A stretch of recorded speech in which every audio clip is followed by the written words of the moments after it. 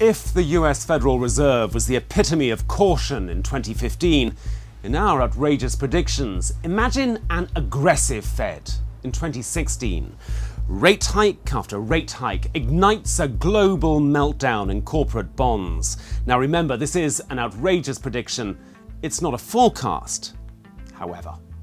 It is quite outrageous to imagine that the Fed will be extremely aggressive and start a quite aggressive hiking cycles late in 2016. But imagine the backdrop we have.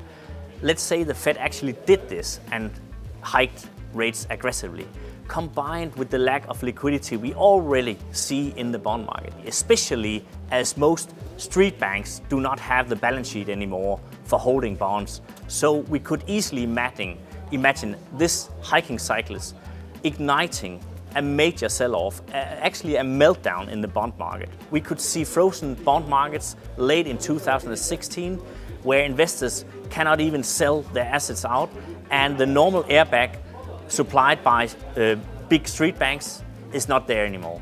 So this is a kind of catastrophe event that could occur late 2016.